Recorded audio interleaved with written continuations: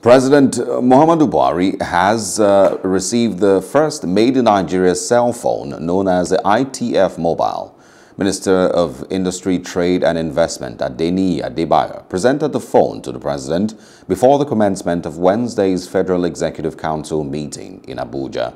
According to Mr. Adebayo, the phone is one of the 12 cell phones produced using locally sourced components by the Electronics Technology Department of the Industrial Training Fund's ITF's Model Schools Training Center.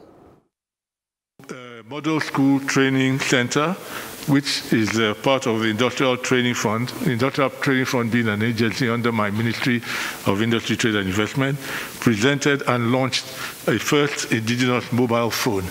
So I had the honor and privilege of presenting a sample of the phone to Mr. President today at the FEC meeting.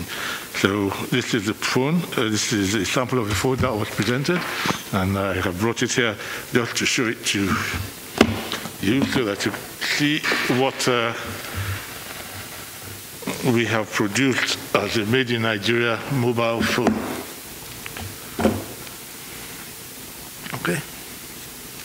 So it was made by the Model Skills Training Center of the Industrial Training Fund.